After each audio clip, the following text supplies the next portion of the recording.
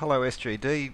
This video will be a compilation of a three-part series I put out quite some time ago, Magic Wands in the Ancient Sciences. So it's essentially looking at magic wands as they were used in the past, whether it was Hermes or Thoth, and how wands and rods and the magic behind them is a symbol of power, but more specifically a symbol of the authority to institute into law official weights and measures. Weights and measures is one of the keystones of any civilization. Trade, taxation, laws regarding land, all the marketplace, all aspects of society, standardized official weights and measures are just so important. Very unsexy topic, but vital importance. And figures such as Thoth or Hermes were gods of weights and measure. Shesat was the female equivalent of Thoth, and these gods, whether it's Hermes slash Mercury, Thoth, Shesat, were the gods of knowledge, the gods of science, architecture, but also accounting, and just science in general. And still now, as before, without standardized weights and measures, there is no science. It's the keystone of it. Also, to this three-part series, there'll be a fourth part, again of a much older video, for myth and morality of weights and measures. Now, for instance, in the Book of the Dead in ancient Egypt, the importance of weights and measures, it's essentially in the book 25 of the Book of the Dead, they speak of the laws. So in the Bible you have the Ten Commandments, and it's I shall not kill. In the Book of the Dead it's the opposite direction, it is I have not killed. But both in the Bible and the Book of the Dead, multiple references to the morality surrounding official weights and measures, and many passages in the Bible, again, Book of the Dead, Magna Carta, US Constitution, these very important documents which are keystones of underlying our civilization, but also the concept of weights and measures underlies the sciences and architecture, whether it's stone circles, pyramids, Parthenon, all the way up to the modern skyscrapers, and even to computing. Official weights and measures standards, just a foundation to all of this. And so ancient wands, word wand translates to measuring stick, and again Thoth, Hermes, you name it. Even in Eastern tradition, priests, kings carry a rod or a staff, and that was also an official measure tool. If you know, a measuring rod is a measuring wand. And so that will be this particular video, again compilation of a three-part of a release some time ago, and the fourth part is on the myth and morality of weights and measures as described in ancient texts. Anyway, I hope you enjoy. Cheers.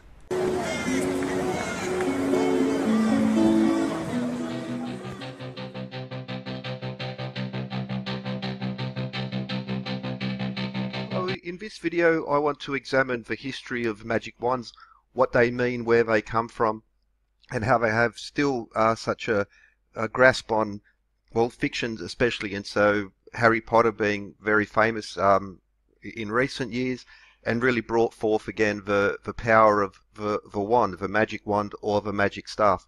However, this of course is a piece of fiction, but there is some very real history in regards to this, and it's been largely lost. And well, not really lost, but it's especially amongst, let's call them, the alternative community, they've missing the point, missing the well-known history of the wand, and connecting it, joining it to what is contemporary fiction, and connecting it to there. But there is quite a bit. So again, the magician's wand, and throughout this video I'm going to be talking about Thoth and Hermes and these other gods and rulers from the past who so often connected with magic. But what is the magic that they are passing on? What is the knowledge that they are passing on? And how is it especially connected through the magician's wand? And remember, a magician is a trickster, just like the trickster god Hermes, someone who has a higher level of knowledge and is able to, you know, what is science to one and knowledge to one person becomes magic to another. And so, for instance, the wizard staff or the magician's wand is just a common theme throughout literature and folklore. However, again, there's a strong, deep connection to real history. Lord of the Rings, for instance, and the wizards. Again, recent years, especially this type of wand, the magic wand connected to sort of a Harry Potter series and this type of storytelling. And for instance, in the Elder Wand, which was this the most powerful wand, but what and well the wand store and with the Ollivanders and again this. But however, what's the origin of this? Well, throughout history, we will see these legends of the magic staff or the magic wand, and the famous one comes from Exodus, and where Moses would challenge the Pharaoh and his magicians to do magic, and they sort of there was a back and forth, and then and very much in the way like magicians' tricks are still very important, and again how magicians jealously keep their secrets.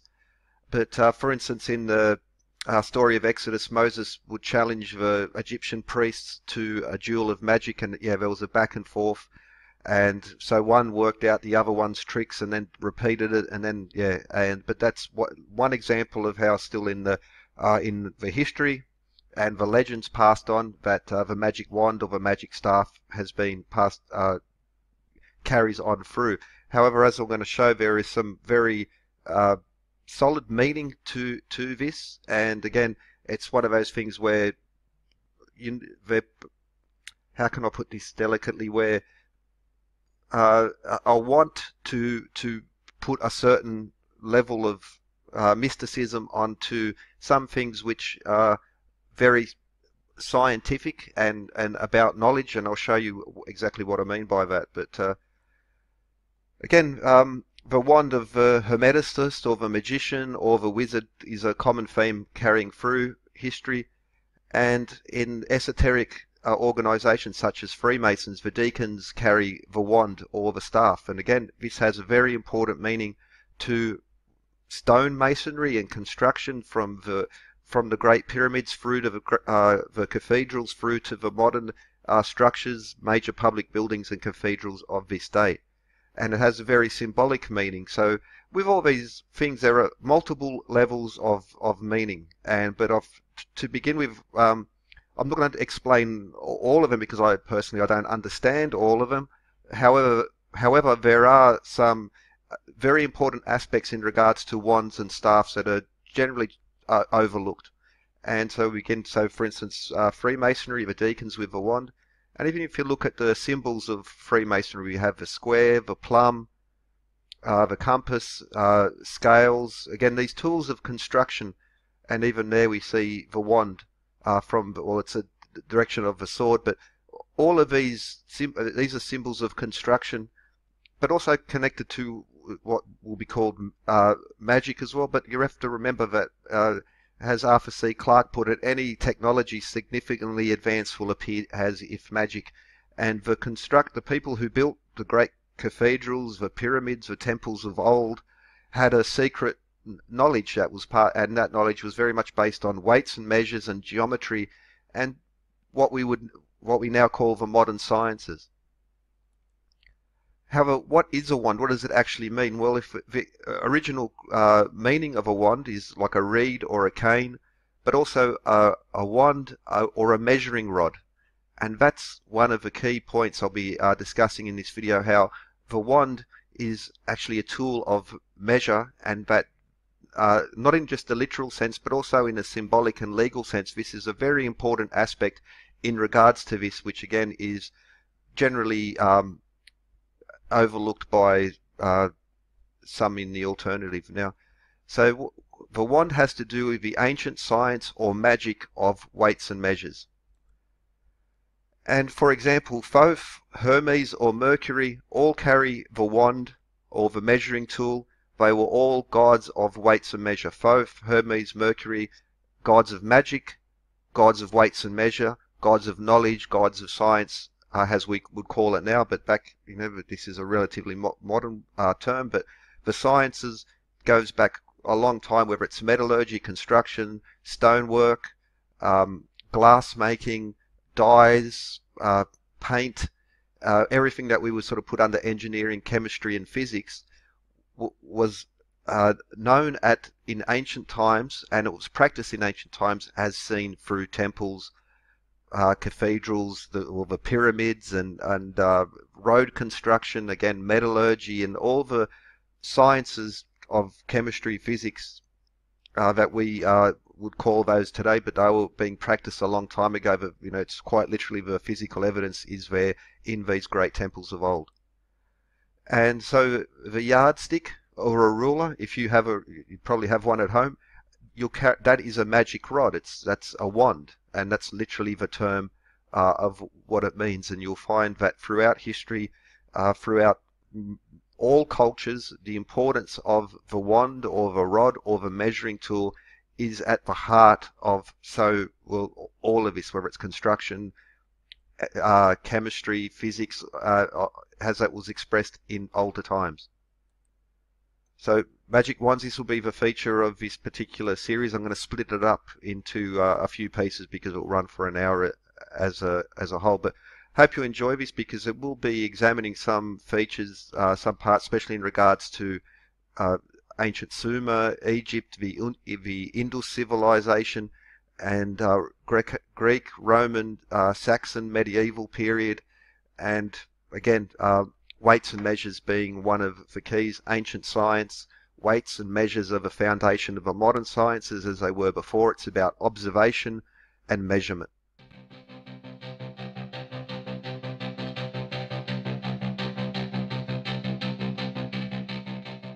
So if we begin with the Egyptian god Thoth or Thoth, some other variations on the pronunciation, but there's some very important information. Now, some of it's out there, and I want to present some other information in regards to this and how it will connect to Hermes and to many other important gods across the ancient world.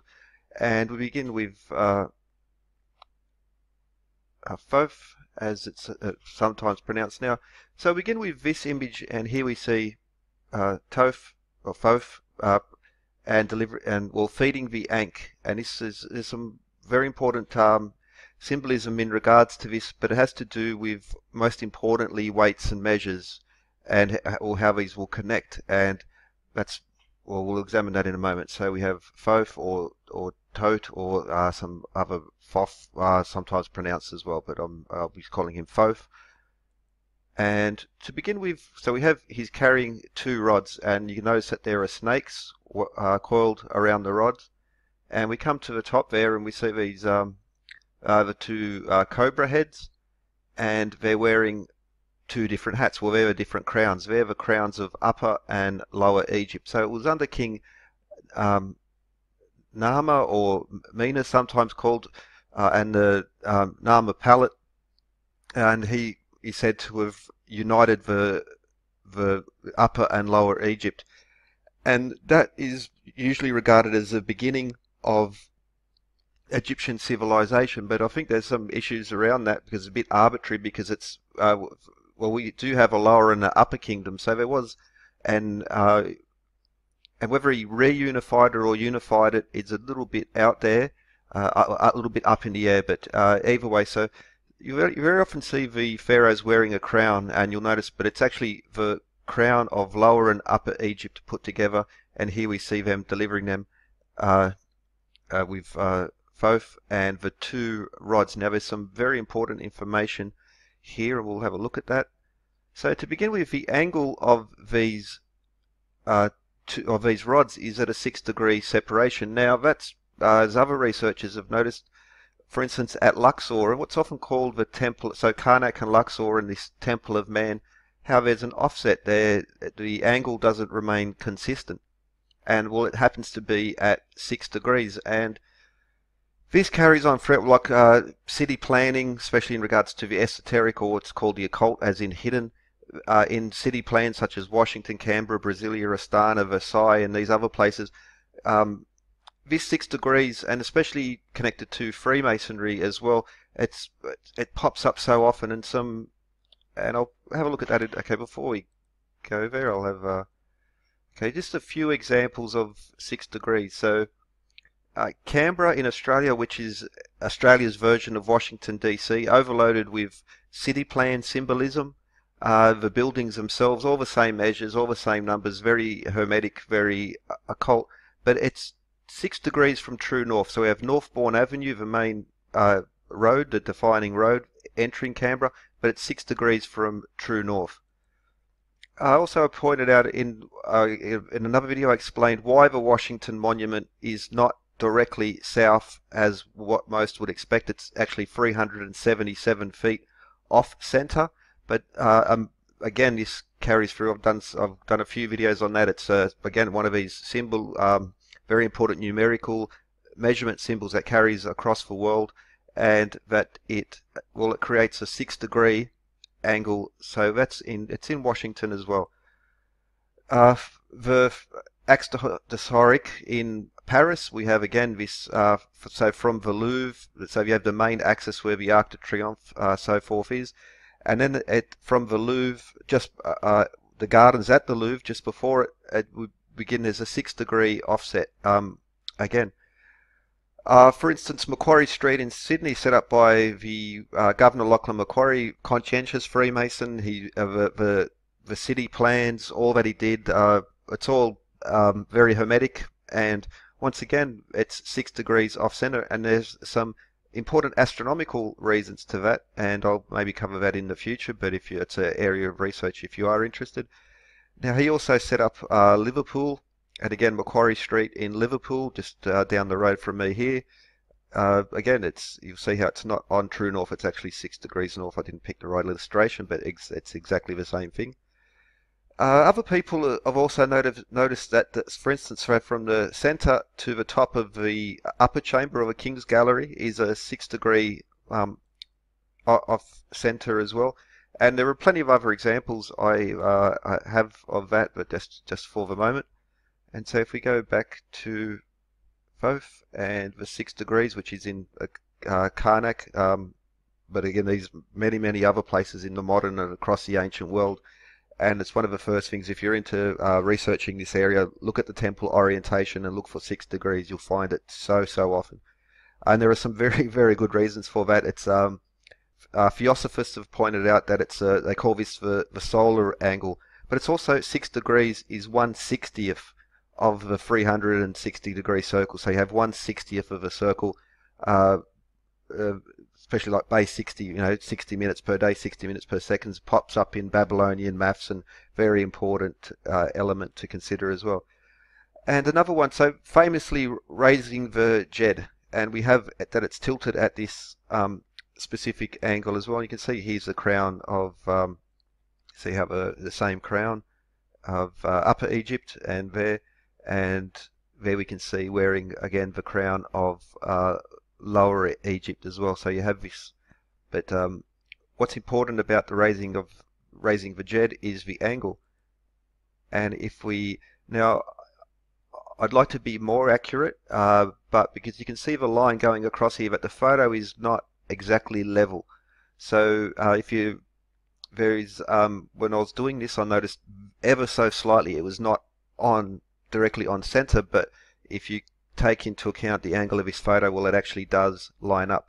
So this particular rod or wand, which is held by Thoth, reflects the 6 degree, 23.4 degree tilt of the raising the Jed. Why again is that important? Just like the 6 degrees having astronomical, so if you want to line your city up to certain astronomical events, 6 degrees is an important way to do it. Numerically, 6 degrees, the numbers it converts to, all the angles, again, all this very hermetic harmonic Pythagorean knowledge.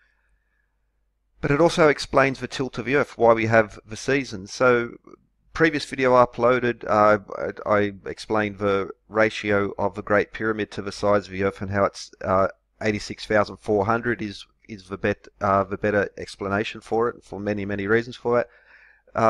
Which again, it's suggesting that they had, as in geometry, Earth measure knowledge. Well, this is another element of, on top of, well, the Great Pyramid, the astronomical alignments within the pyramid. It's just to call it all coincidence and to dismiss it is, it's a pathology. It's denial is a mental illness, to be frank, because these things don't happen by accident, and it's built into the architecture, it's built into the legends and the symbolism. And well, again, just as with that 6-degree offset, the pyramid, the unfinished pyramid on the dollar bill, famous symbol, that also matches raising the jed at the tilt of the earth, and therefore matches this depiction of Thoth. And lastly, the coiled snakes. Well, I'll get to that in the next section when we have a look at Hermes slash Mercury and this snake symbolism and the rods, how it connects to weights and measures. And by that, because who exactly, what is Thoth? What does he do? Well, he's the moon god, and so you'll often see depictions of him with a, with a disc above his head, the moon disc.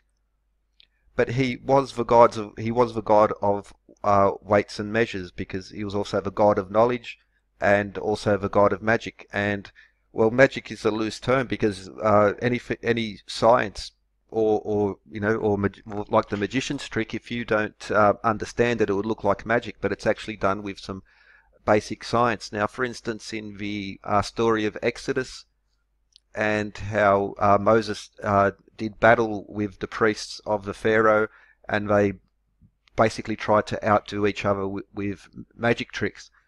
Some very, now sort of off topic. If you're interested in, have a look into the Indian rope trick, and oh, it's just amazing. It was recently reperformed again, and even the top magicians can only explain some elements of how they did this trick, and that's just one of my things. So, Thoth, um, god of knowledge, god of weights and measures. Weights and measures, what are they? That is science. That's the basis of science. Science is about observation and measurement, and from there developing theories. So knowledge is science. Weights and measures are the fundamental building block of all sciences. Also, here's a depiction. So I've photoshopped this on, but this is an Australian white ibis, sometimes also called a sacred ibis. That's what the head of Thoth depicts. And this is the African sacred ibis. Now, in Australia here we have the sister bird, so that's the African. While here in Australia we have the Australian white ibis, also sometimes called the sacred ibis as well. So that's one of that's where the depiction. That's what the bird head of Thoth is depicting. But it's also relevant because we're going to have a look at Hermes and the connection to birds and gods of weights and measure. But that'll be in the next section.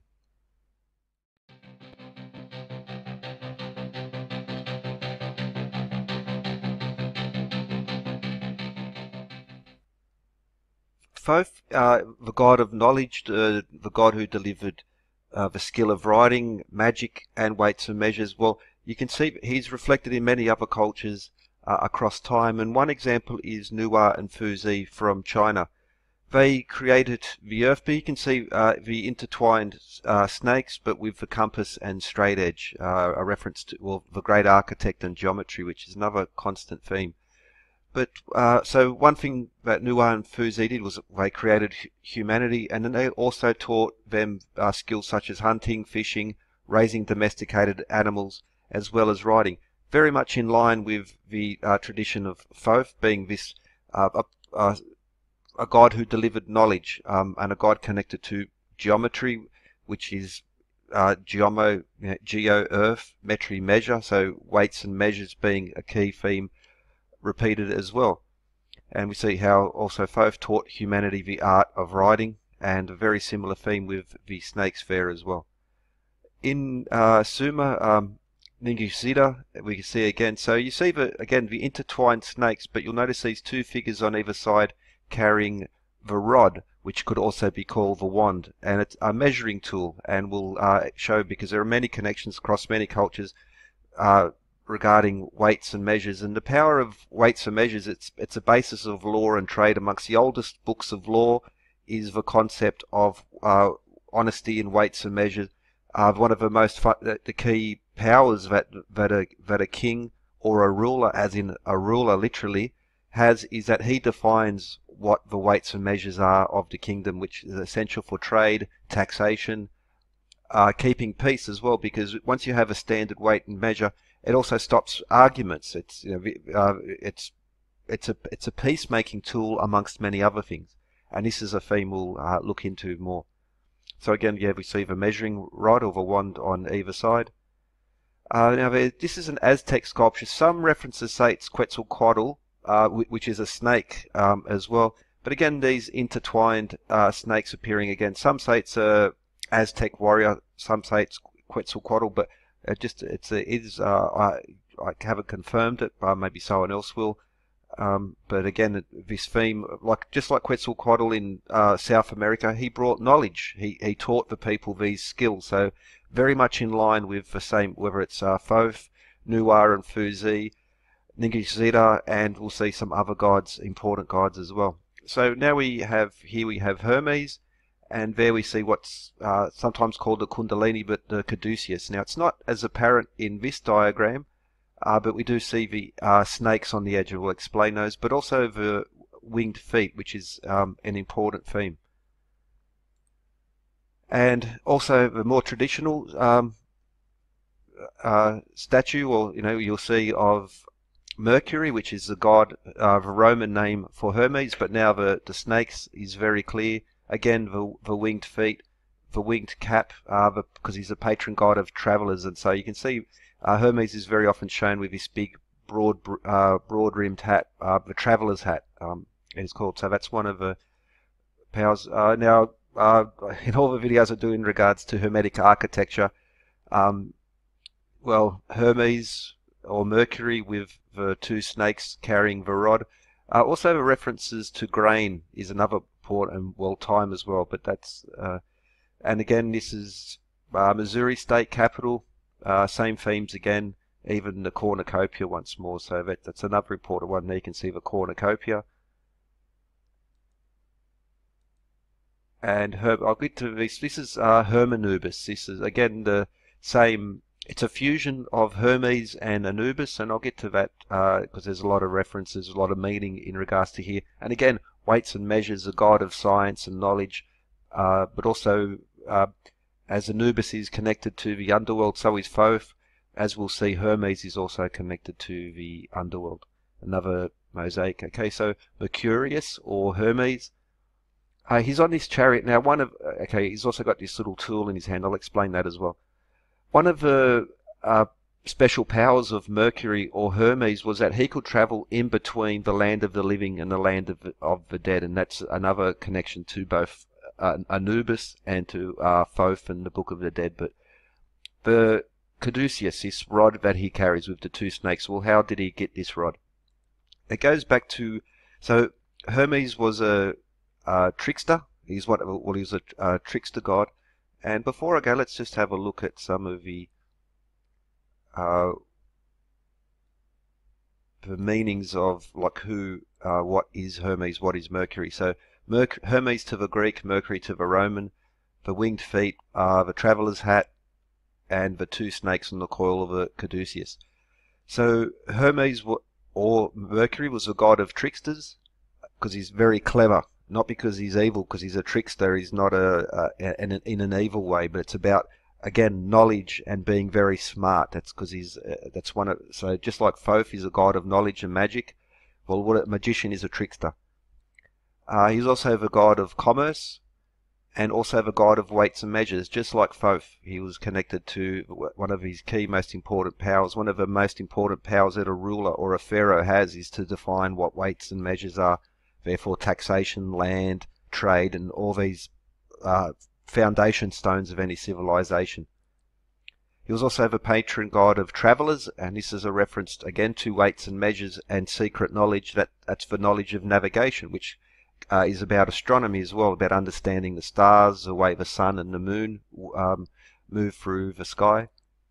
And of course, the god of knowledge is science. This is another, like the sciences. Now, they had sciences back then, which included like alchemy, but metallurgy. They were very skilled at making, even paint, dyes, metallurgy. All these things were sciences. That's one of the powers of it, and why they were so connected to it. So this idea of ancient science, you got to look at it as well. What were they doing in trade, shipbuilding? All these skills, navigation, are encompassed in knowledge, or what we would now call science. and the caduceus and the knowledge of the god of knowledge, the god of sciences. That's why doctors still connected to it to this day. This is a symbol of knowledge. Okay, now back to, so how did Hermes get this caduceus? Well, to begin with, he was Hermes the trickster god, and as an infant, he snuck away from his, this shows him sleeping, but he snuck away from his crib, and he stole the cattle of his brother Apollo. Now, this is a picture from Dalian City in China, and where you'll find these Hermetic symbols, Hermes, Hermetic, is interesting because you wouldn't think of it in China. Well, this is a statue in China, so the golden boy, the child, stealing the cattle of Apollo, and the different stories, but again, he flew away with them. The power of flight was one of Hermes or Mercury's powers, and that's why he has the wings on his feet, for instance. So Hermes snuck away with the cattle, hid them, and then he snuck back and tried to pretend it wasn't him.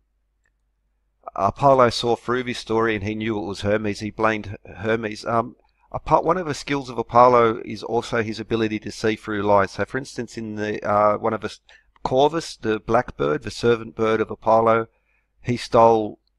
He was ordered to go and fetch a cup of water for Apollo. He took his time, lingered around, and he blamed his lateness on the water snake, and he come back. And that's why the constellations Hydra and Corvus are up there in the sky. That's like, again, this theme. Apollo is a bit of a judge. The Delian problem begins with a plague because the people were judged, and Apollo shot an arrow at them. So that's one of the connections with Apollo. He's also the god of music, and that's why he carries this lyre. And this is very important in reference to the Hermes story. So Hermes stole the cattle. He couldn't get them back. Apollo told the story to their father Zeus, and Zeus laughed at the exploits of Hermes. This didn't make Apollo happy. It was almost a war on Olympus. So he was enraged. It was nearly a battle, a war on Olympus. So what happened was that Hermes then gave Apollo a lyre made of a tortoiseshell. Here we see the lyre and a tortoiseshell. And why I have this picture, because these are both from the Archibald Fountain in Sydney, which is loaded with this Greek symbolism and these Greek stories. And so often in Capitol buildings, major fountains, major artworks, it's loaded with Hermetic knowledge. It's just, it's literally telling a story. And as you move around, if you understand what the gods mean and what their places are and the symbols connected to them. Well, this tortoise, so there's no actual Hermes on this sculpture, but this tortoise as part of a fountain, underneath Apollo here.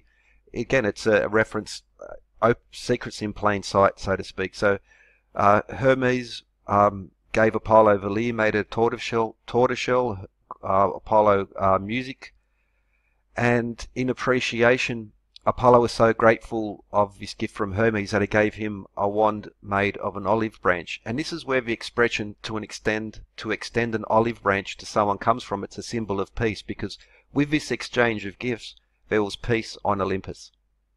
And another important thing is that the word wand literally translates in Greek to measuring rod. Hermes is a god of weights and measures. The rod which he carries is literally a rod for measure. And so there was peace between the brothers with the exchange of the wand or the rod and the lyre, and peace was brought to Olympus. Now there's another reference to the an olive branch, but okay, before we go there, but however, this picture is a little bit, it's not deceptive, but not 100% true. Okay, there's a bit of a typo seen, that should be there, but however, the wand here, which is a caduceus, was not yet developed. So Apollo just gave him a wand, a straight wand, a measuring rod. What happened later was that as Hermes was traveling along, he saw two snakes fighting. These are black mambas, but you could get similar cobras and other things. You could also confuse it when the male and female get together, but this is actually two males fighting. This is how. So Hermes saw these two snakes fighting. He put the rod between them, the wand, separated them and brought peace, and that's how the caduceus come. So now the caduceus is fully formed. It's a measuring rod, and it's also a symbol of peace. It's another reference to the lyre and this wand being a symbol of peace. And this is so, again, this is why, like, this is a GPO across Sydney, everywhere this symbol will appear, and this is what it means. It's a truly Hermetic symbol. It's a symbol of measurement, but it's also a symbol with deeper symbolism in regards to peace. And measurement brings peace. Standard weights and measures, trade, uh, you know, um, it's essential to peace. And again, and back to Thoth, the two rods, bringing the upper and lower kingdom together with the snakes combined. Well, the upper and the lower kingdom presumably had, because they are different kings defining different weights and measures. So this is another symbolic reference to bringing peace together, but also unifying under under one pharaoh who defines one set of law.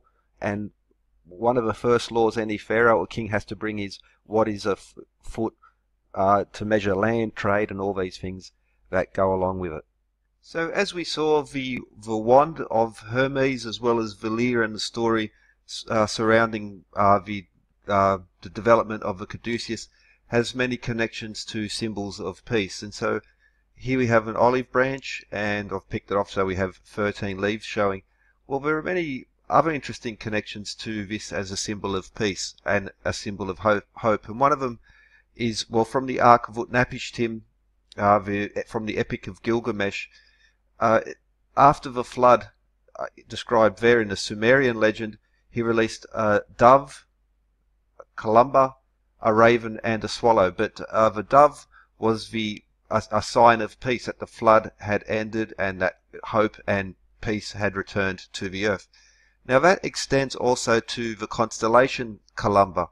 And the constellations around it also tell something of a story regarding this, because there are many navigation and shipping symbols in there. But again, Columba, who the dove brought back a branch, Noah, or Utnapishtim, as in the much older story from the Epic of Gilgamesh tells. And we have a branch with these olive leaves, and even the depictions will show, if you like, 1, 2, 3, 4, 5, 6, 7, 8, 9, 10, 11, 12, 13, maybe. But again, 13 leaves on the olive branch is a very common symbol. And by that also, well, if we come back to olive branch with 13 leaves, where do we find that? Well, the UN flag, for one. And again, this not the biggest fan of it, but one of the ideals behind it, one of the motivating philosophy is this concept of peace, and we see the 13 leaves. But you'll also find it, again, I showed earlier, the American dollar bill loaded with Hermetic symbolism, including the acanthus for one, but we also see the 13 arrows and the olive branch with the 13 leaves, a symbol of peace. Now this eagle is not exclusive to America, even if you count there are 32 feathers and 33 and or 13 colonies, but this eagle symbol, okay, even the 13 stars there, but one of the references, because you'll find this eagle in other places, and what we have is peace, and we also have war with the arrows, and this a bit like the saying goes, to have peace you must be prepared for war. And again, you'll find this the eagle symbol with the peace and the war across many other places as well. So we have the olive branch as peace, but also weights and measures, and that being important too.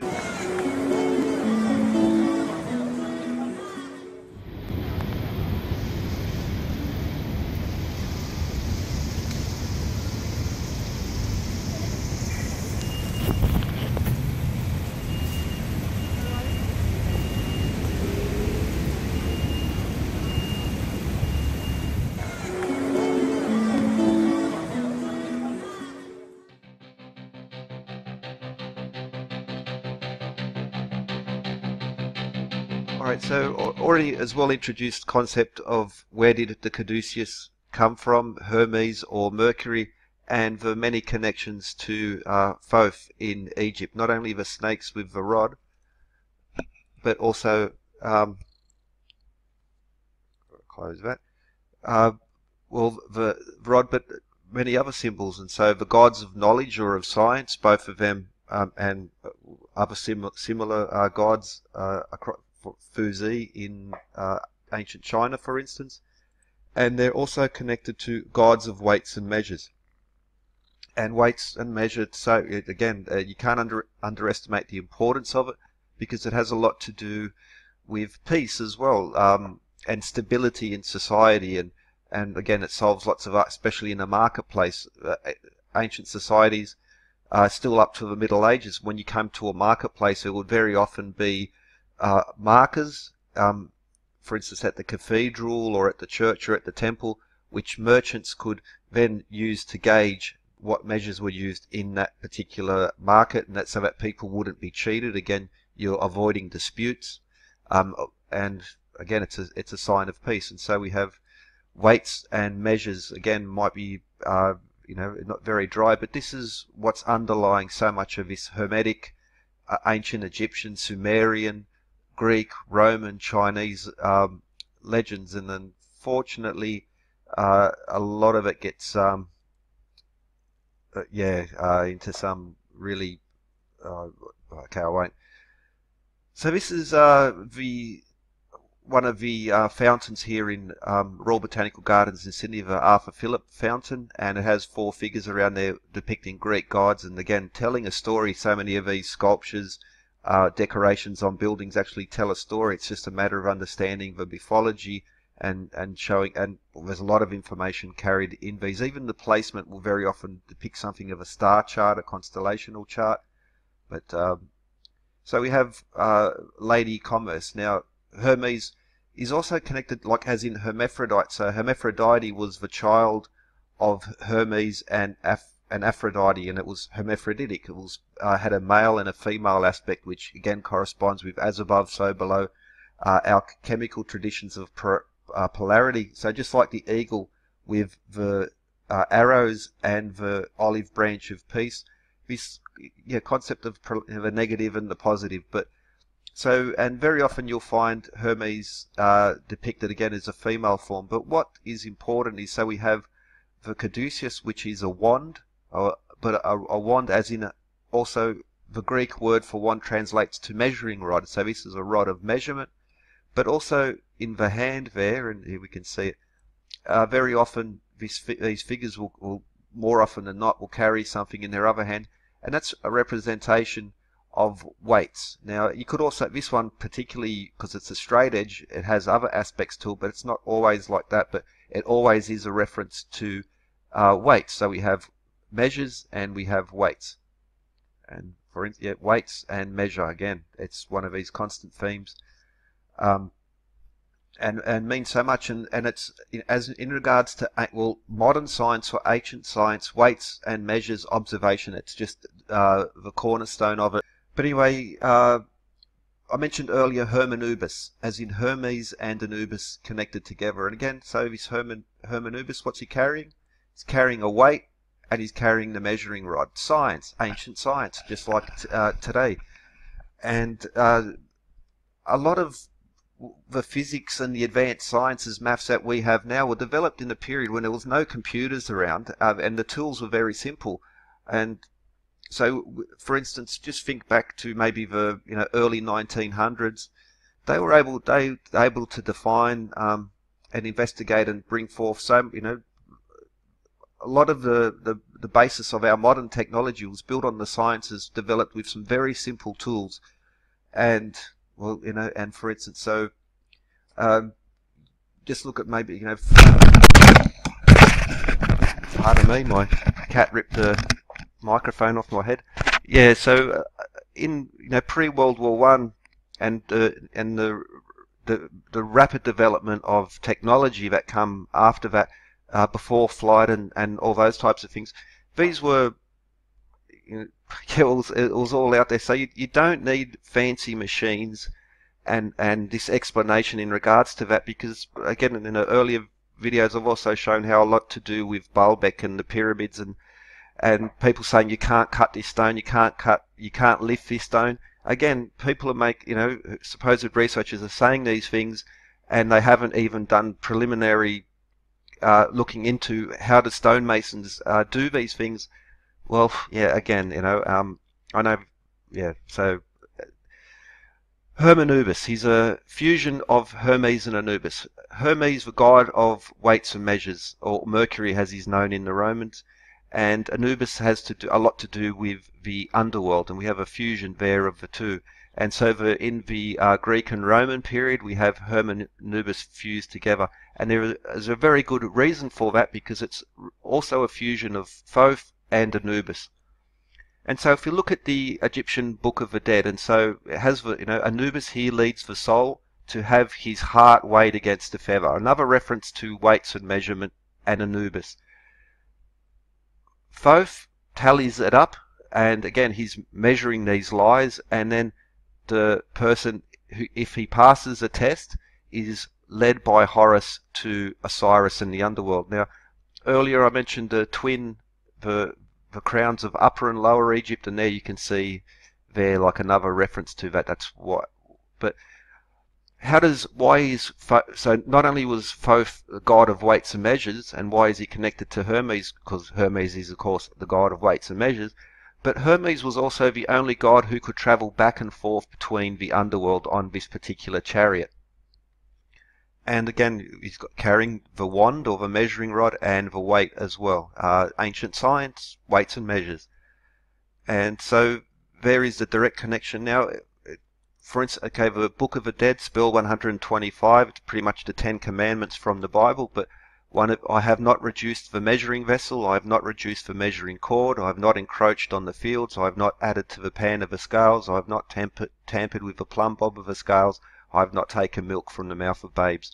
These are, again, truth in your weights and measures about a stable, just society, law, trade, taxation, land, this, who gets this, if you got a field, you don't want people moving the fence over. So these are all based in the ancient legends and connections, and it all again has to do with weights and measures and ancient sciences.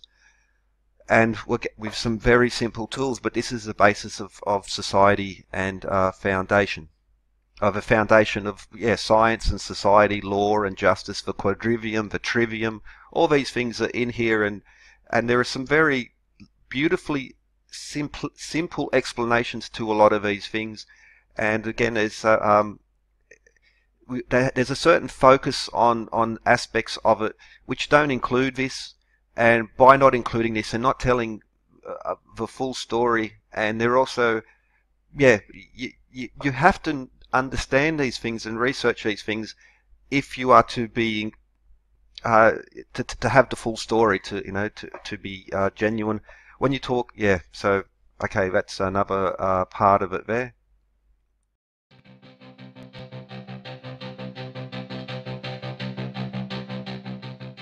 So apart from Egypt and then the later Greco-Roman period, well, contemporary to Egypt and the Old Kingdom, we have the Sumerian legends, and I mentioned earlier Nigishzida and the coiled snakes and the measuring rod or the wand, as is depicted.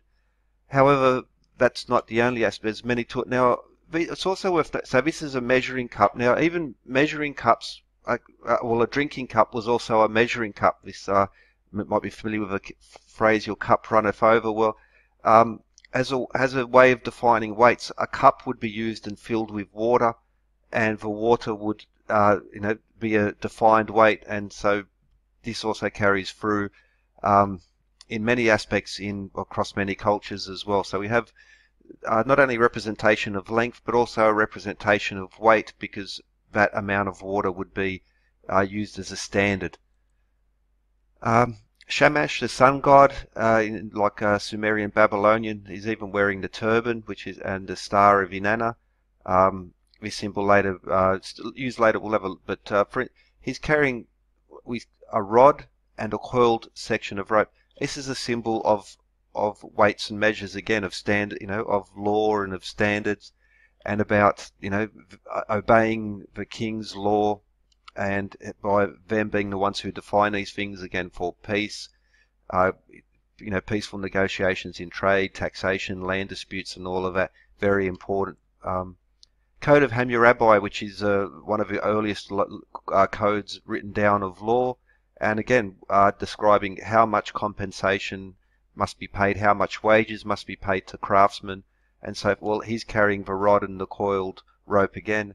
And Ishtar, Ishtar is probably better pronunciation. She has the same thing, and also they're both wearing this turban, which is an important feature.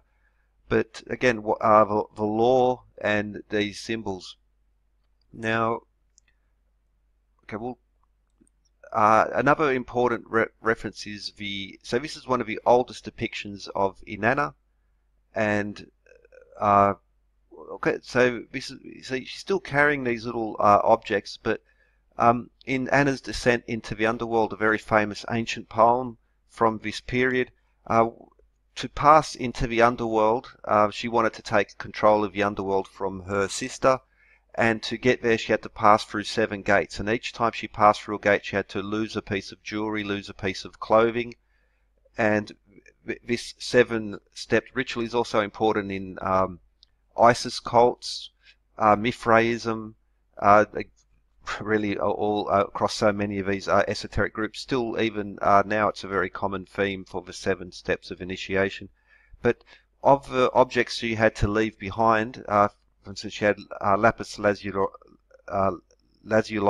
jewelry, but she also carried a measuring rod of lapis lazuli, and that was the first thing she had to leave behind, which was interesting because a measuring rod being a symbol of truth and peace, she was engaged in her campaign was to take over the underworld, and she did that unlawfully. She overthrew her sister, and eventually she was judged by Enlil, and the Anunnaki were the forces, the stormtroopers, so to speak, who threw her off the crown. And again, truth and measurement, and about stories of morality and behavior connected to weights and measures. And I'll put a link in the description to another video I've done on a very similar topic, all about the morality and mythology of weights and measures, because I'll go into some more details in regards to that. So it'll be worth having also a look at Gilgamesh, and especially the Sumerians and their connections to the importance of weights and measures in their legends, and how it also connects to biblical legends of and stories and laws of weights and measures, which again have references also to Egypt, of course. Now, if we go to first, like we begin with the Epic of Gilgamesh, Tablet 11, and the Preserver of Life, or the Ark of Utnapishtim. So in the Epic of Gilgamesh, he goes to visit his ancestor Utnapishtim, who tells him the story of the Great Flood, and they describe the Ark, or the Preserver of Life, as being 10 times 12 cubits in height, equal height and width, so 120 by 120 cubits. It also specifies the amount of bitumen, pitch, oil, and how much. Well, interestingly, 10,800, 7,200.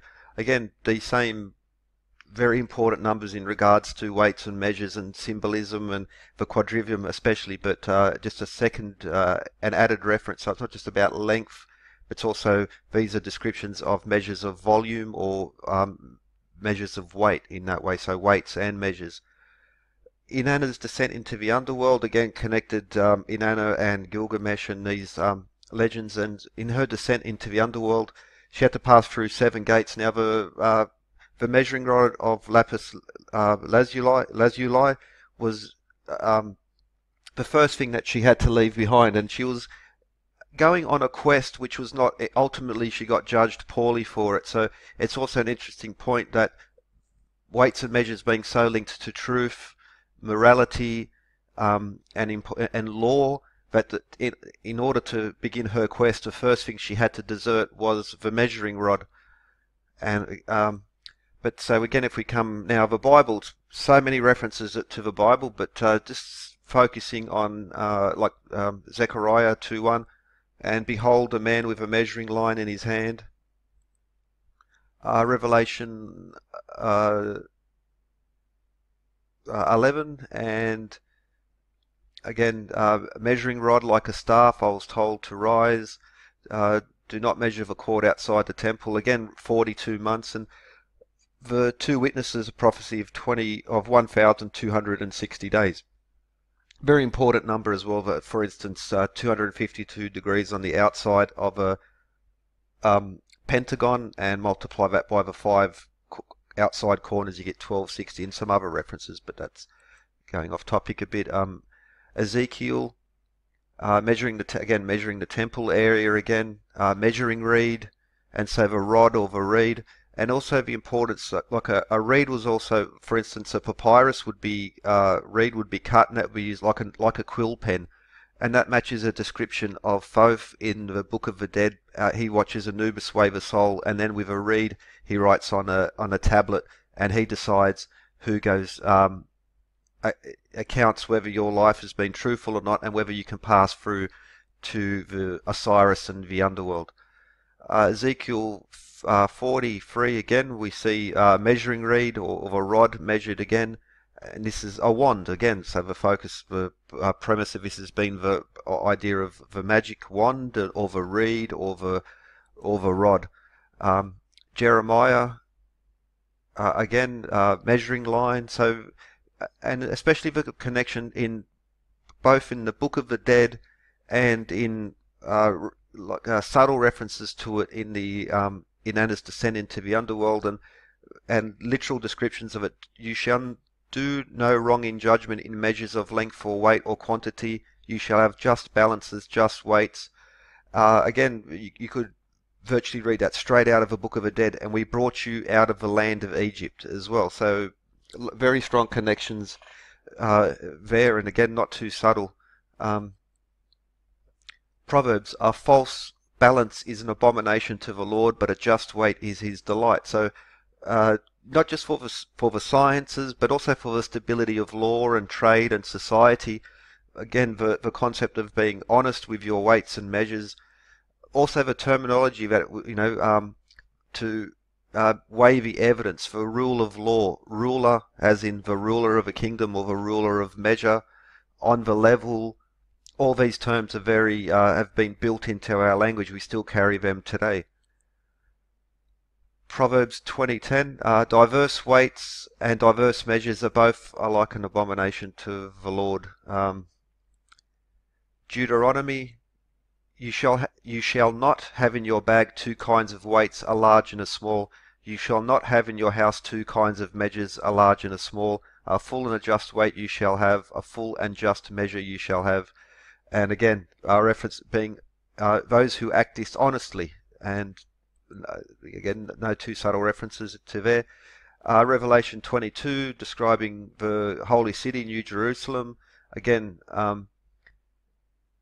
measuring rod of gold to measure the city, its gates and walls, and 12,000 stadia high, wide, and long. Which brings us back. So, for instance, Moses, the book of law, and Moses carried the staff, and again, how we mentioned earlier, he used that staff in his contests with the Egyptian priests. And this is the picture from St. Andrew's Cathedral. You won't always see it, but in the story itself, he's carrying the measuring rod or a yardstick or a wand. And again, so the Egyptian magicians and the concept of so even now priests will carry the rod. So you'll see the shepherd's staff, but you'll see all sorts of priests, even in Shinto and so over in the east, all the way over, and this still being like a rod of power or of law. And again, weights and measures, this being sort of like a tool of we have the authority to define what measures are. You'll be judged on these measures if you're not honest with them. But interesting also, so Revelation 22. This is from, now some versions of the Bible say 12,000 stadia. The city was measured with the rod, 12,000 by 12,000 by 12,000 stadia. The King James Version says it's furlongs, and there's a whole history there. So the furlong, we can trace back to the when it was officially become law in modern terms, was at the time of Elizabeth I and Edmund Gunter, or the surveyor's chain of 66 feet. 10 of those is a furlong, 660 feet being one furlong in the modern speak. But in regards to, so 12,000 by 12,000, so the Temple of Solomon, 120 cubits high, and back to the Epic of Gilgamesh, 120 cubits high. So these legends, which have all these other aspects to it, are also conveying a certain level of information in regards to weights and measures, and sort of the focus of all the videos, and why it's so important that these ancient stories and ancient lore is connected to ancient temples. And so whether it's Stonehenge or the pyramid, or the temples of Sumer and Babylon, or even over to the Indus Valley civilization, who had a standard street width, for instance, of 33 feet, which again I'll get into that because that connects very strongly to another form of wand which was used in the medieval period. Another interesting connection from that area of the Tigris Euphrates, all and extending up over in towards Persia, is this depiction of King Darius. So he's with the measuring rod and the lotus, and so the same very similar symbolism in regards to Hermes and these other gods who have the weight and the measure, very much in the vein of the scepter and the orb, which is still the traditional symbol where we see kings and queens now. But the interesting part is that the lotus very closely reflects with this depiction of Thoth, where we see the upper and the two rods with the snakes and the crown of Upper and Lower Egypt. And again, we see the lotus emerging from there, as well as the large lotus with the jars there on the side. But that's another interesting point. The same thing can be seen here with this famous statue of Zeus. It's a reconstruction, but again we see with the scepter and the orb, the weight and the measure, and a common theme that you'll see connected. So standing above the orb will be this figure, angel type sort of figure, but again crossing cultures, crossing time, and it's weights and measures again being the king of the gods, or the king of the people, being the one who holds these symbols of power, and symbols of power as in law, trade and peace.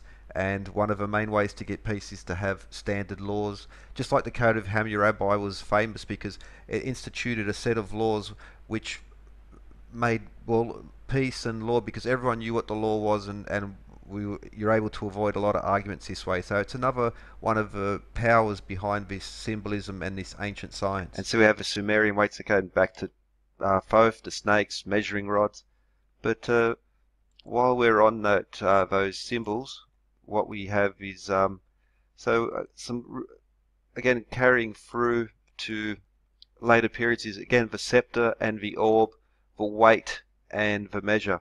Now that's in Christian symbolism, again carrying through, and it's throughout the Bible. Many references to honesty and weights and measures are a very important part of keeping a stable society, but also in ritual. So lots of examples of that. But what's most relevant about it is that it's still a very important theme today. So royalty carries a scepter and orb, and royalty defines the Magna Carta and all these similar documents, just like the much earlier Code of Hammurabi, about setting weights and measures and standards, so that again as a thing of justice, but also as a thing of peace. Because once you have these, just like having a common language, standard common weights and measures, fundamental in culture and society. Now again, there's lots of examples of that, and for kings and queens, the same thing, scepter and orb. But it also connects as well the constellations. Many constellations have references to the importance of weights and measures, and Virgo, for one, carrying the rod, and also the sheaf of wheat. Now, wheat and grains is used to define weights and measures. So 3 barley grain was 1 inch, but also the amount of grains. For instance, it's not talked about much anymore, but when they talk about how much gunpowder will go into bullets and stuff, they talk about grains as well. And that's been one of the standards throughout history.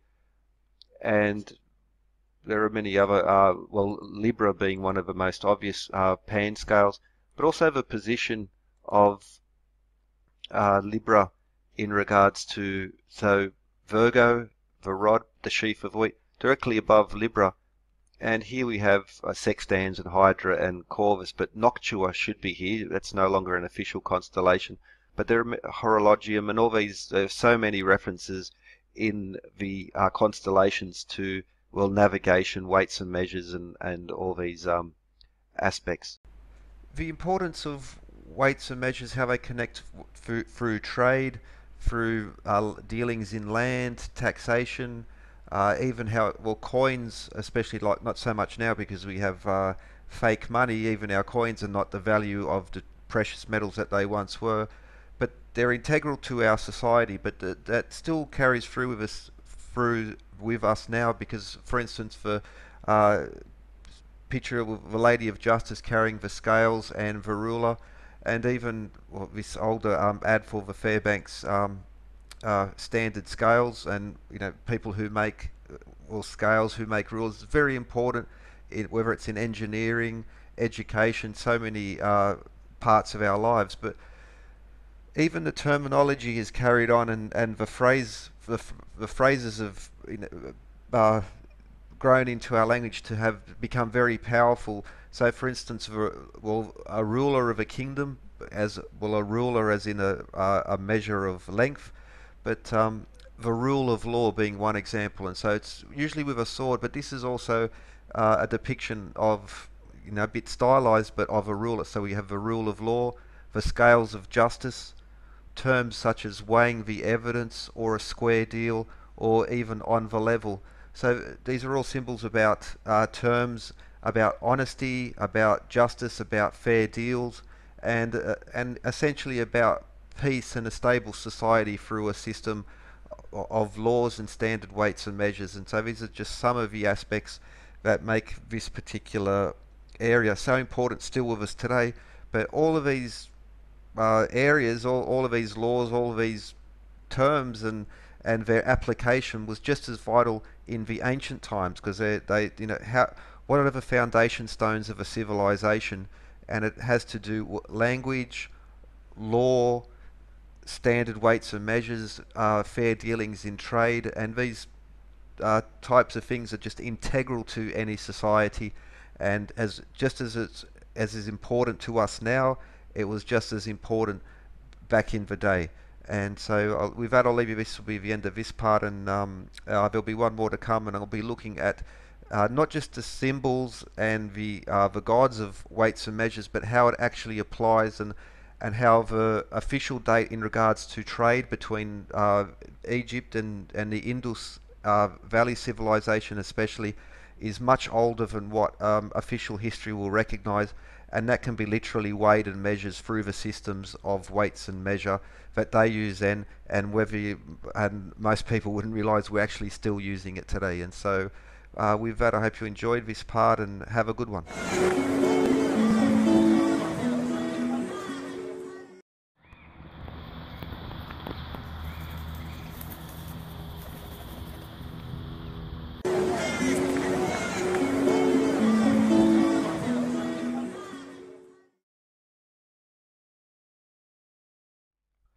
Hello, I want to end this series in regards to magic wands and how they connect to weights and measures, as a wand literally being a measuring rod, and add a few points, but just a review. And so traditionally the wand connected to the magician. However, the definition of a wand going back some time includes the measuring rod. Also, the reed would also be included as a pen as well, so a drawing or a writing implement would be connected with that. And that brings us back well, way back in time to the Egyptian god Thoth, connected to writing, to wisdom, to magic and knowledge, god of weights and measures. And so one of the famous depictions of him in the Egyptian Book of the Dead has the passage through the Duat, and the from this life into the afterlife, includes the weighing of the soul by Anubis. But you also see him with doing Italian, so he's writing with a reed, he's writing with a wand, he's also the god of weights and measures, and so a ruler is a wand. That of course connects to Hermes and this famous symbol, the caduceus, which has many other aspects went through. But so a magical wand is, so what is magic as well? Like a magician's trick, a magician has knowledge, and he's able to, well, trick people just like Hermes is a trickster god. And so from Thoth through to Hermes, also called Mercury, they're famously gods of weights and measures. They're carrying the wand or the rod. Uh, Thoth being part bird, and we see Hermes has the same ability, the ability to fly. Again, a bird hybrid and a bringer of knowledge. Both of them are gods of weights and measures, and weights and measures is extremely important in this, because when I end this particular series, I'm going to follow on, because I've been talking about the symbolism, the history of it, which connects all these multiple ancient cultures. But next I'm going to provide some very important information into how these ancient cultures are actually connected, not just through the symbols, but by measurably their units of measure harmonized together at very important points. And in temples such as the Great Pyramid, we can find empirical evidence of that. And so a yardstick, it's even a yardstick is a term to, an expression of truth, and it's also a wand. And okay, I'm freezing up here, but so we have again Thoth, the wand, the rods, the bringing together of the upper and lower kingdom with separate units of measure, bringing them together into the unified kingdom. And of course, so lots of other information in this particular drawing, which connects to some other published info, but here's more of it. The moon god, weights and measures, god of knowledge, god of magic, god of writing. The same theme, so the Sumerian. So what? After I finish this series, I'm going to provide some very important evidence which connects the Sumerian, ancient Sumerians, the Indus, and the Egyptian together, which also will eventually link to some other, such as a megalithic yard, and connecting them. But Inanna famously descent into the underworld, the measuring rod of lapis lazuli. Again, the Sumerian legends has the same intertwined snakes, and the figure with the measuring rod or the wand. This is another symbol of measure with the rod and a coiled rope, so a measuring rod or a measuring line. This is again Sumerian, the sun god. Code of Hammurabi, one of the oldest books of law. It's full with laws, but laws around weights and measure, magic wands, measures being important to trade, taxation, the whole economy, but also ancient metallurgy. For instance, elam glass. There's even a tablet which describes a process to create glass going back to this period. So alchemy or chemistry, this is all connected to it. Across cultures, especially connected with geometry as well. Geometry being earth measure, the twin coiled snakes.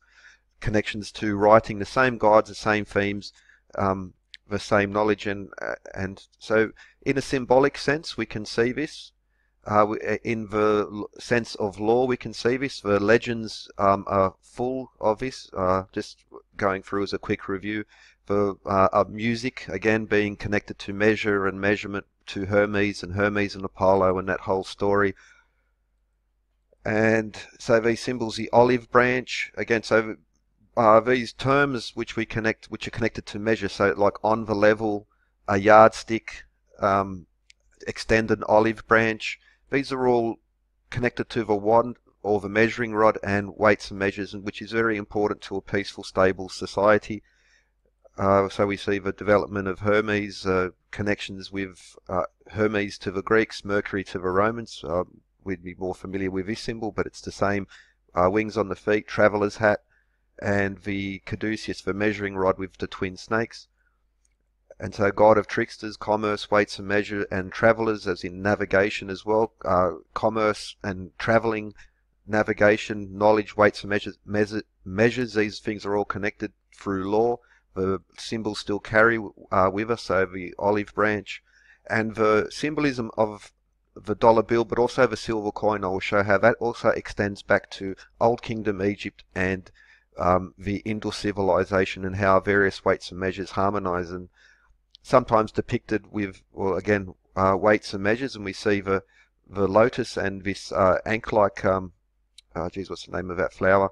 But again, so Darius with the measuring rod and the lotus. Thoth with the upper and lower kingdom with the separate measuring rods, but bringing them together, bringing the weights and measures together. Commerce, again, so this symbol will extend into, this is Sydney here, and how weights and measure symbols, such as carrying the weight and the measuring rod, how that also extends to Mercury and the journey into the underworld, just like Thoth and Anubis, because Hermanubis being a later fusion of Hermes and Anubis, which is a fusion of Thoth and Anubis, and even the connections to the journey into the underworld are all there. The books of law going, back. So the Book of the Dead, keeping honest weights and measures, the importance of this in keeping a stable society. Gods of knowledge, gods of measurement. Also transitioning from Egypt into the Old Testament and the Torah and Moses, who carried the Book of Law, and also the staff or the wand, and this has to do with measuring throughout the Bible. So many references to it, again, keeping honest measures, keeping honest weights. Now, what I haven't mentioned is, so we have the Kakara or Shajuku, Shakujo, sorry, used by pilgrims. So in the Buddhist tradition of priests and monks carrying this wand, and the not so subtle connections. Now, even in the Chinese monastery, the head monk uses this as a symbol of his authority. He, just like kings and queens carry the scepter and orb to show their authority, to define weights and measures, we see very much the same thing happening here. And this also later became a weapon used by the Shaolin, and that's an important reference because the journey to the west, Sun Wukong, all throughout Asian literature, there are some very important numbers. You might recognize this if you're old enough, the show Monkey Magic, which is about journey to the west, Sun Wukong. And, well, he could, amongst other, well, he could jump 108,000 li in a single somersault and 72 transformations. These being the same numbers in the described in the Epic of Gilgamesh. For instance, Thoth won 72 days for the moon, 108 being a symbol, a measurement you'll also find in the Great Pyramid and many other places. 108 feet also appears more than what coincidence would allow for. But in regards to the Shaolin, so 36 movements, 72 movements, these are all the same numbers across time, cross cultures, Epic of Gilgamesh, and how these units of measure all come together, and it's just evidence of a single origin to our society, our civilizations, that joins Egypt, Sumer, and the Indus, as well as other places going back way before the official history will count. But using weights and measures, I'm going to show this, and that will be in the next series. But the Magna Carta is famous because it's sort of the birth of modern democracy, and one of the main themes in the Magna Carta was that the king was forced by the nobles to define what weights and measures were and what taxes were, and again to bring about a stable society. Longman of Wilmington. So this is often said to be very ancient, and however there is some evidence to say it probably extended from the 1500s because of instability in the hillsides. So maybe it was an older reconstruction, but just like based on description, so imagine the Druid priests, all priests carry this rod or a wand, and this is important because around this period they were still using what's called the Drusian or the Saxon foot, which is exactly the same foot as used by the Sumerians and the Indus. And again, I'll show how these units of measure connect through time, through the pendulum to Egypt, and also how they were using the same weight. And I'll go into, because that same number of that weight is also built into the pyramid and all these older temples cross time, cross cultures, across the world. So we enter like the Elizabethan period, and then John Dee, Enochian magic, famous. What's he carrying? Witches and wizards and magicians carry the wand, and it's a measuring tool.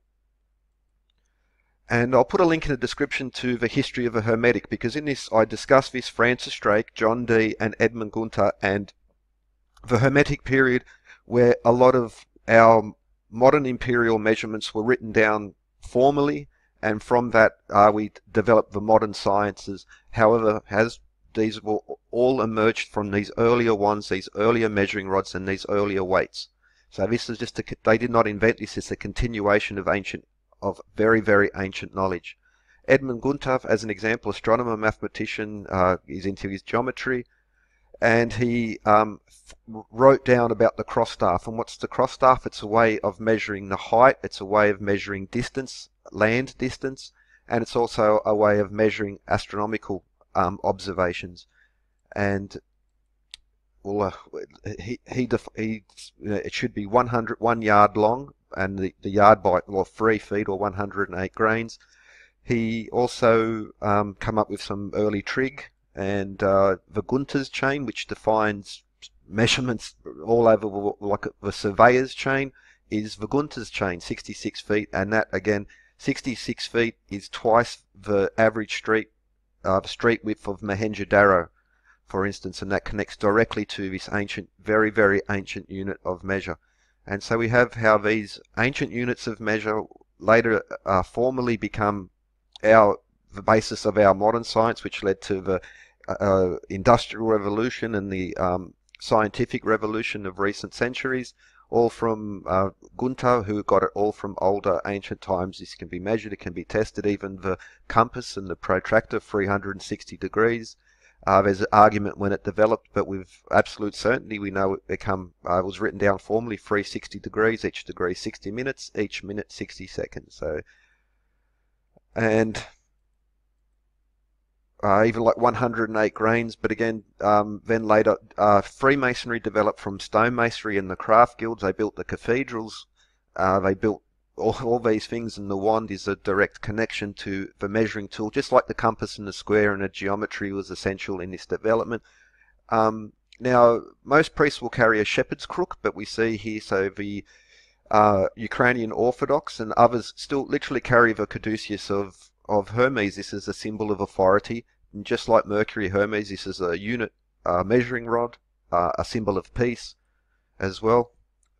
And even the terms like the rule of law, a ruler of a kingdom, a ruler to measure, scales of justice, weighing the evidence, a square deal, on the level. These are all been from ancient times still in our terminology. And the ancient Sumerians, the Egyptians, Old Kingdom, and the that's Telbrak, but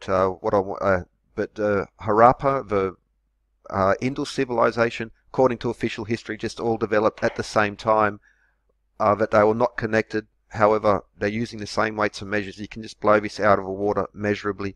The measuring rod, the measuring wand, and I'll show this in the next series, because instead of just the symbols, I'm going to be using the literal measures to show that these are connected. And one of the examples we can use is the Great Pyramid of Giza. So I hope you enjoyed this series. It was just an introduction, because the next I'm going to go into the numbers and the measures and show some that things. It's recorded in the official books, but it just the connections haven't been brought together. And there are other people who've investigated, and they've basically had their academic career ruined by it. But we can weigh and measure these things, and we can draw lines together and show that unless you believe in coincidence in a sort of religious way, that it's all a coincidence, well, no, we can bring these things together. So with that, hope you enjoyed. There's a lot more to come in the next series. It'll all be connected back to this one. Cheers. Hello, this video I want to have a look at weights and measures. It's something that I keep banging on about, but I think it's very important. So not just in the architecture and so many other aspects, but also in society, the importance of it. Now, for instance, consider our modern world and global trade. Standard weights and measures are vital. So from shipping containers to cans to food to everything we do, the price of gold is measured on the troy ounce. So we have these standard weights and standard measures that define our whole society, our whole existence. And so it's not just the ruler or the scale, but it will also includes time. So for instance, the clock, 24 hours, 1,440 minutes, 86,400 seconds.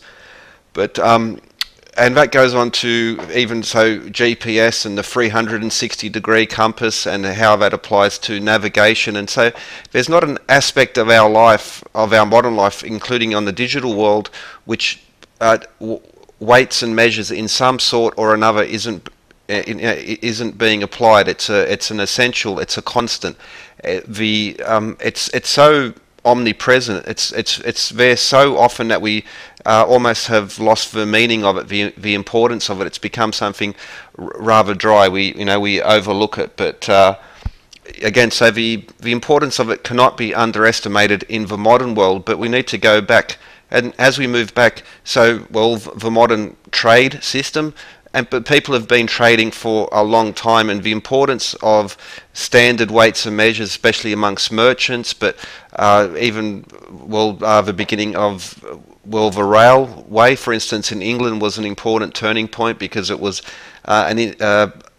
in the modern world was a sort of a reintroduction to more of a global standard of time zones, as well as the gauges of trains and engineering companies building those types of things.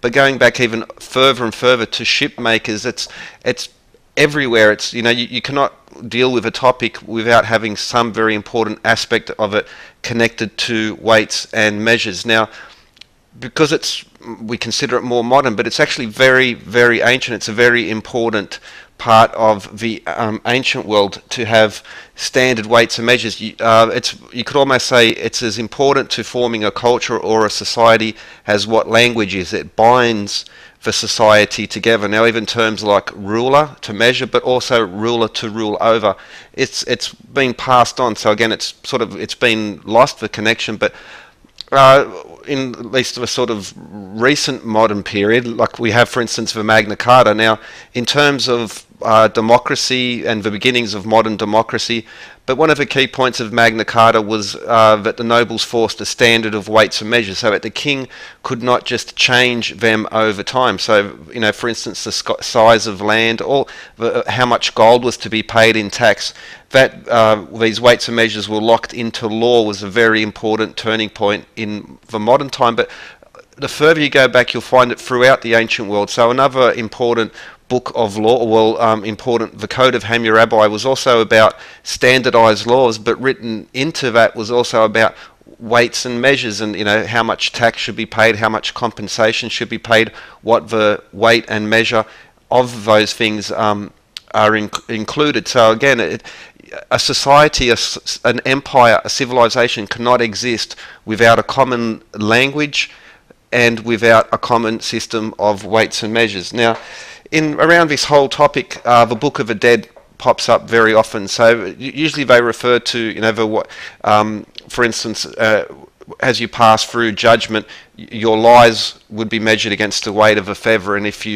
there were too many lies, you couldn't pass through. But the Book of the Dead in itself has many other important aspects to it, and also regarding weights and measures, but also, for instance, the Ten Commandments and those parts of the Bible can be directly, you can see the evolution of those directly through to from the Book of the Dead. This is from the Nicholson Museum here in Sydney. It's shortly going to be changed location, new building, but anyway. So not just in the mystical, spiritual sense, and the sense of like passing through passing through judgment into the land of the dead, but the importance. So the weighing of the heart against the feather was very important, because about to do with the lies you told and your honesty and these types of points. Now, might tend to think it's got to do with whole other aspects, but there's also a very important recurring theme, not just in the Book of the Dead, but going through to the Bible, on the importance of being honest with your weights and measures, especially because it's a form of theft. So especially in the old marketplace, like now things tend to be bottled, they're clearly labelled with their weights and measures, but in the market, so whether you're buying cloth or whether you're buying wheat, whatever you're buying, the importance of, it's very easy for the seller to manipulate the weights and therefore to steal, but it's also an important level of trust, and kings in sort of the last 1,000 years, but going back through time, have been very strict about imposing these, and they knew that the faith in society, the faith in the law or in the marketplace was very important. Now, for instance, the Book of the Dead, spell 125, it's basically the books of law from the Bible, but there are many references also in the Bible to honesty in regards to weights and measures. But it's an interesting read. You can find it's not hard to get the spell 125 from the Book of the Dead, and there are some interesting parts into there. So again, you can see, if you sort of read through it, you can see how often it's, you know, the Ten Commandments, but also the books of law as in the Bible, and other texts you'll find as well. But an interesting little point. So I know the name of these 42 gods, and Hermes Trismegistus, sorry, I always pronounce that wrong. Well, this is very important to the Corpus Hermetico. The Hermetic Code literally comes from Hermes, and it's interesting that there are 42 books in this, and well, the name of the 42 gods, and so it's one of these numbers that popped up also in architecture and weights and measures in regards to the modern world. Now, also as you read through, there are some interesting points in regards to various laws and what you have done and what you have not done, and again this importance of honesty in weights and measures. For instance, well, I have not harmed the offering cattle, have not caused pain to anyone, I have not reduced the offerings in the temple, I have not harmed the loaves of the gods. Now these are more to do with, with temple practice and so forth, but interesting one worth noting, just on the comedic side, I suppose, in the modern sense. I have not penetrated the penetrator of a penetrator. Okay, hands up, I can honestly say I haven't done that. I'll skip the next one. And I have not reduced the measuring vessel, I have not reduced the measuring cord, I have not encroached on the fields, I have not added to the pan of the scales, I have not tampered with the plumb bob of the scales. Now, the plumb bob is not only for astronomical usage, but also it's to do with the pendulum as well, which is a measure of time. But I have not measured with the measuring vessel. I have not reduced the measuring cord. I've not encroached on the field. So the measuring land, and I have not I've not cheated with my measures of land. And measuring land was very important to the ancient Egyptians. The 3, 4, 5 triangle was one of these methods that they used to measure land. I have not added to the pan of the scales. Now, where part of the world where I come from, now you don't mess with scales as well. That can get you in a lot of trouble very quickly. So again, these laws are still very, not making a bit of a joke of it if you get what I'm getting at. But yeah, you don't mess with the scales. You don't mess with the rod, the measuring cord. These are very, very important parts. Now, also it's interesting, I have not held back the waters in its time. I have not dammed a dam at the rapids. Now, it's also interesting in regards to like not building a dam, or it's still some obvious, because you steal the water from the people down river. But just as an interesting side note, we can measure that we have changed the speed of the Earth by building dams. That's a very interesting point. Now, I'm not going to say that's was known to them at the time, and that their dams were as large as ours or had much of an impact. But just it still is an interesting little point that we've literally changed the speed of the Earth by building so many large-scale dams that we can measure that. Now, it's very slight, but it is an interesting little point on the side. So you can see, like here, we'll spell 125, Book of the Dead, how many things connected to the books of law in the Bible, but especially this concept of not manipulating the weights and measures. So not just in trade with your other people, but also in offerings in temples and so forth. Now, for instance, the famous incident in the Bible in regards to the money changers. Now, they were not directly, well, they weren't tampering with the scales, but they were abusing weights and measures, and so that's also like another interesting side note. So the Egyptian Book of the Dead, spell 125 in particular, but the connections to, again, how it's been passed on, and like a common theme. So, how often, for instance, even Sumerian, the Ark of Utnapishtim, how much it connects to New Jerusalem, and you can see this persistence of these not just stories, but also very, like the topic I'm most interested in is weights and measures, because they're so tangible, and so those who might be skeptical, it's a hard argument for them to deny, because these are things that can be measured literally, which is the basis of our modern secular scientific world. But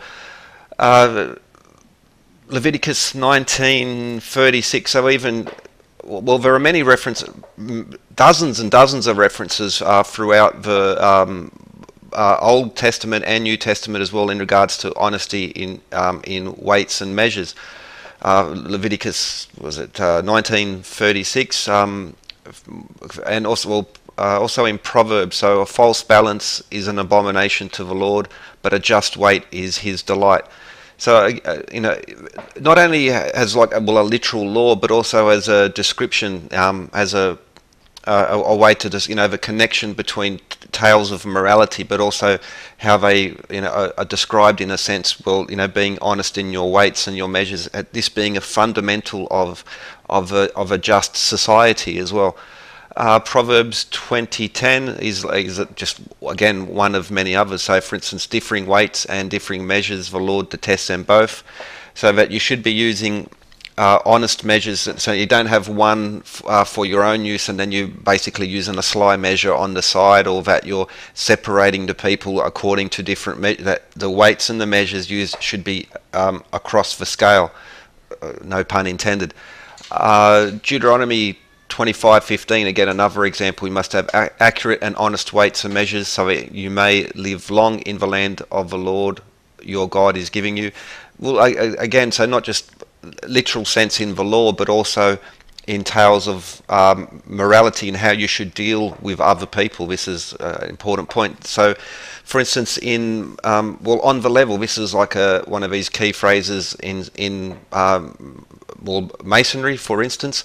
I even see that they're using the level, and also like the plumb line to be at right angles. That's another meet on the level, part on the square. Again, so to be square, to be level, these are, it's been passed, it's built into our language. So these things that are very much connected to construction, masonry, but also weights and measures, measuring tools, and how they are honest devices. And if you live honestly, you're very, quite literally, in a moral sense and in the literal sense of measure, this is a square house. Again, just another one of these terms. So on the level, square, these are all directly come from masonry, as in the construction, but also as you progress through masonry, it's about morality as well, and about how to be a better man and live a moral life. And well, again, like here, sort of love on the square. So also you'll find this concept in the about how you should be honest with your family and with your friends, and concepts such as honest monogamy and stuff. These are also important moral lessons which go through these organisations. Now, Masonic tracing board now. It's got to be 1/3 to more of these measuring tools is all over the place. The square, the plumb line, scales. It's there's no shortage of it there. So this is also as you can see, it's been passed on through, and it's built into ancient and biblical up into the modern day. So at the beginning I mentioned the importance of trade and standardized weights and measures, but you grab anything and you'll see that it's by law. Again, law and weights and measures, the ruler and rules, these are all connected. And you grab anything and by law it has stamped with its weights and measures on there. It's a fundamental of our society. Things like time, length, weight, the 360-degree compass, pressure, temperature. These are all weights and measures, and again, it's important that we have standard versions of it. So even when you see the temperature on the weather forecast or the atmospheric pressure, these are all weights and measures, and that they're standardized is key. It's fundamental to our society. But it's so often it's considered to be relatively modern, but it's very important going back to ancient times. Now, for instance, Zeus holds the orb and the rod. The orb represents weight and the rod represents length. So again, weights and measures, and this concept of royalty, and that it's important symbol, like also a divine symbol. Now, that same ancient Greek symbol you'll find again throughout. It's been transferred through until this very day, but in the Christian world, so older artworks, again, the orb and the rod, to measure and to weigh. These are hidden in plain sight, but the symbolism, the importance of it has been generally lost over time. Well, it's like again the Western Church, the Eastern Church. It's literally everywhere. It's been passed on, through the ages, through cultures, and again, you cannot have a civilization, you cannot have an empire, you cannot have a nation unless there is standardized laws by which people can live under and know their place and know what they can and cannot do, but also standard weights and measures regulating an honest and that people can have faith in the marketplace, and that one of the prime jobs of a queen or a king was to regulate and to protect the weights and measures, from coins to grain to alcohol to any measure. Now, again, to this day, is a key symbol in any monarchy is the scepter and the orb, or the ruler and the weight. That's literally, that's where it comes, and it's come down through thousands of years. And then you also see the same symbolism in these very important cities such as Sydney and Winnipeg, which are overloaded with Masonic architecture, this occult symbolism, ancient knowledge, ancient symbols that have been passed on through weights and measures, especially in the architecture. Even the concept of law. This is in a stable, just society, and these phrases as well. So the rule of law and the scales of justice. That's again, it's to weigh and to measure. Even like the judge measures the weighs the evidence, measures the arguments. The phrase is it's again, because it's so common and because it's so in our face. It's so easy to dismiss, but if you follow the trail back, it's quite important. Now, even in the constellations, which again are measured, the precession is another system of measurement and encoded knowledge. But even so, for instance, Aquarius, the water bearer, but he holds an amphora. The amphora were used to set, so it would be a sacred amphora. It would be filled with water, and that would be, how you would standardize liquid and dry measures, so grain and foodstuffs. He also holds the ruler, which was a sacred ruler to measure flooding, buildings, and roads. Libra, another one of the constellations of the zodiac. It's literally a set of scales to again to weigh, to measure things, but this is not the only important one. So, for instance, also if we consider Virgo, now there are many other researchers who have pointed out how important Virgo and Leo are in reference to one another and into town plans, but also to legends and symbols. So, Virgo and Leo are, consecrated with one another, as many writers have pointed out. And for instance, in the Federal Triangle in Washington, I'll do a video on it eventually in regards to the astronomical symbols in the town plan of Canberra here in Australia, also in Astana. They have the same methods, but Virgo is also a very important connection because she holds the rod in one hand and the sheaf of wheat in the other. Grains are used to define weights, and the rod is used to define measures of length. So once more we have hidden in plain sight weights and measures and the importance of these particular. But there's also another interesting connection in regards to that, is that where Virgo is, the sheaf of wheat is literally above the scales of Libra. So we have, we use grains to, still like when we talk about ounces, for instance, the Troy ounce, which is used to define gold and silver, etc., 480 grains. Grains are also used to define the inch, so there are 3 barley corn per inch. So cross references there, but drawing to an end now. You could go on for quite some time in regards to this, but it's written in the law. It's in our language, in our it's everywhere, and it's also in a more tangible, practical sense. It's the basis of our society, from GPS, time, measuring roads, measuring anything. Weights and measures are very important. And with that, hope you enjoyed and have a good one.